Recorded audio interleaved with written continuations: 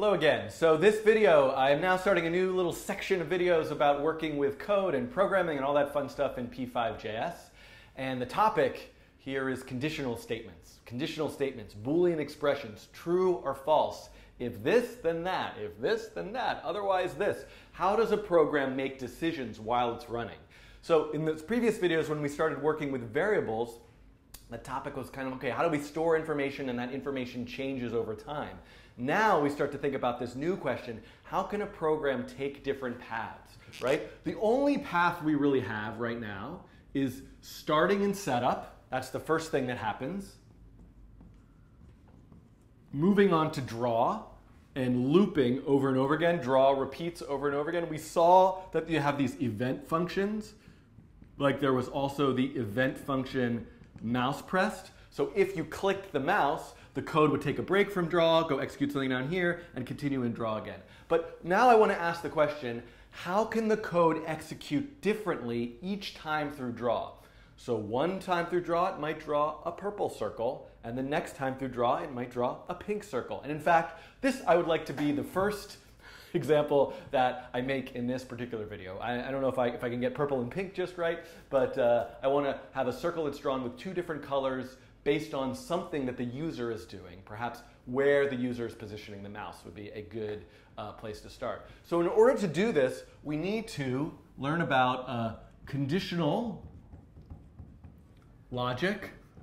Another sort of term we can think of in this case is Boolean expression. Boolean logic from the mathematician, logician George Boulos, which I'm probably not getting right. Internet will correct me, I assume. Dub this over or put some sort of like pop-up thing. I don't know, whatever fancy thing that works here. So Boolean. Boolean, the word Boolean indicates that something is true or false. This is often also thought of as 1 or 0. 0 being false, 1 being true. And what I'm going to show you how to write is an expression that says, if something is true, do this code. If something is not true, don't do this code. So let's think about how the kinds of things, the kinds of Boolean expressions that might evaluate to true or false. So I'm going to give you a Boolean expression right now, and in your mind you will think about whether it's true or false, and hopefully this will be a rather easy one. 5 is greater than 6. This is not true. This evaluates to false. There's another one. 7 is less than 210. This is true. So you can see I'm starting by creating these Boolean expressions using something called a relational operator. Relational operator. It's an operator that in this case is going to compare two numbers. There's lots of ways eventually in code that you'll see that you can have something that's true or false. But a good way to start is just comparing numbers. Are these numbers equal? Is one number bigger than the other one? Or is one number less than the other one?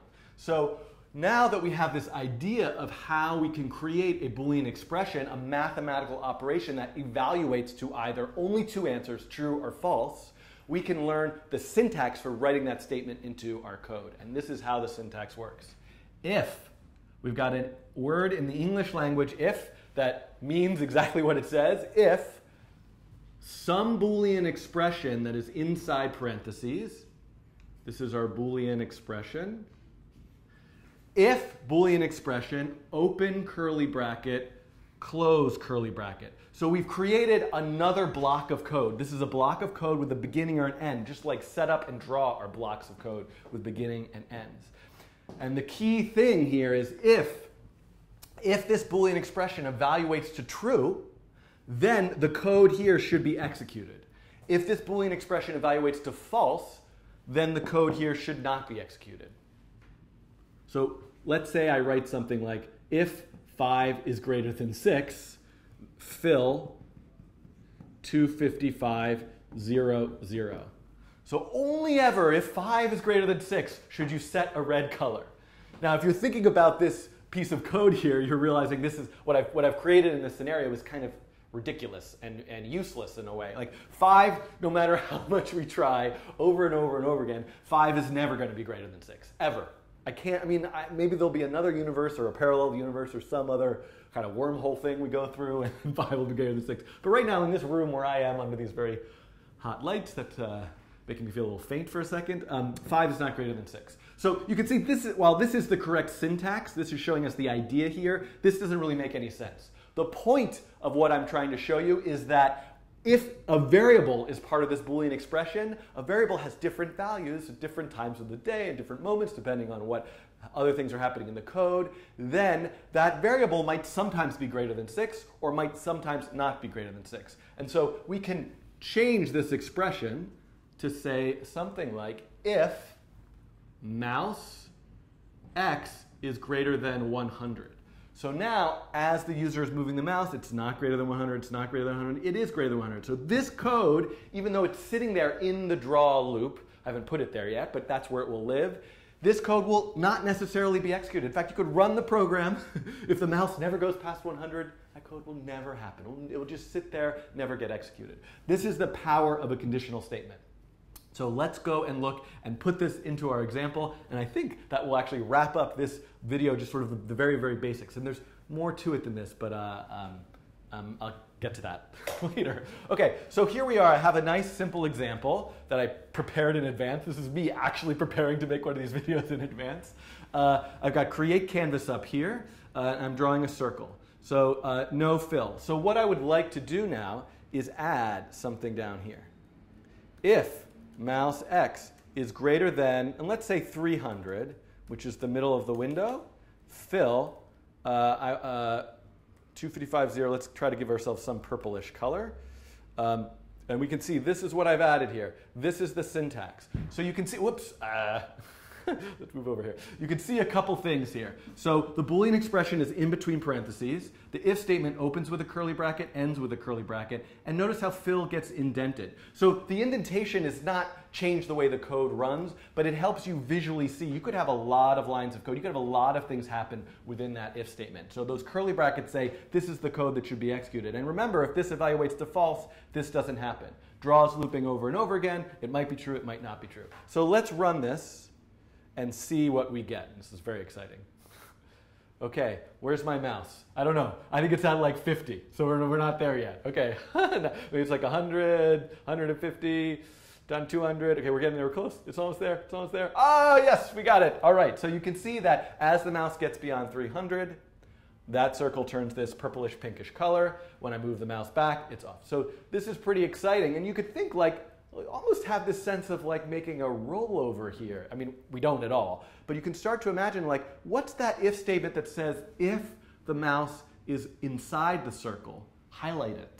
So these are the kinds of things, all these interface elements that you might be used to using on your computer. This is how they work. And I don't know if I will actually solve this particular problem in a video. It involves looking up the distance function because you've got to test the distance of the mouse from the center of that circle. But that could be something if you want a kind of tricky problem to look at, you might sort of see.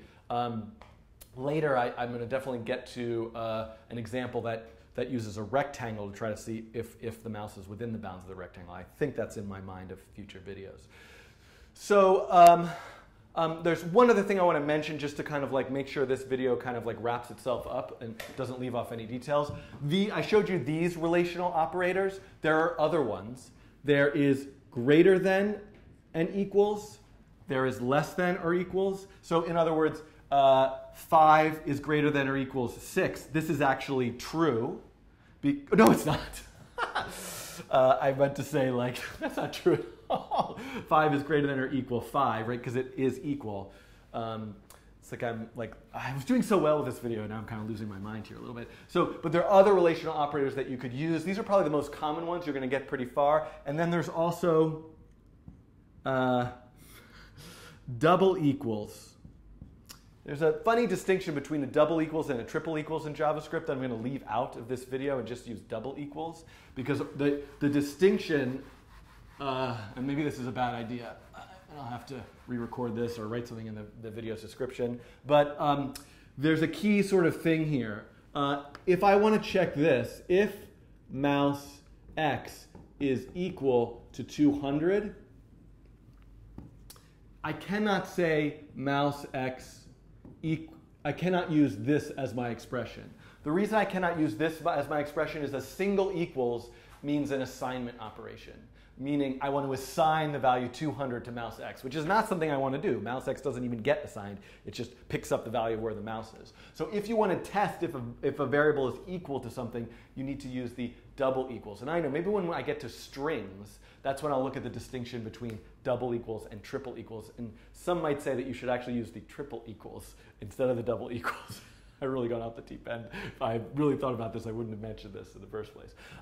So these are some things you can look at. But honestly, this is generally not such a good idea because when are you really trying to test if the mouse is on an exact pixel? Generally, you're looking for ranges. So, and I think what you could get started with is take something you made earlier where something is growing or something is moving according to the mouse and see if you can have a color change or a shape change or something you could do that's kind of interesting. Here's an exercise for you, is have this shape change, have it be a circle or a square or possibly even, could you have 3 possibilities, or a triangle depending on where the mouse X is or the mouse Y is. That's something you could try doing as a quick little exercise after this video. Okay, this was 11 minutes and 20 seconds, which is, I'm trying to keep these to 10 minutes, so I almost sort of got that. And I'm going to hit stop now and record the next one. The stop button's over here.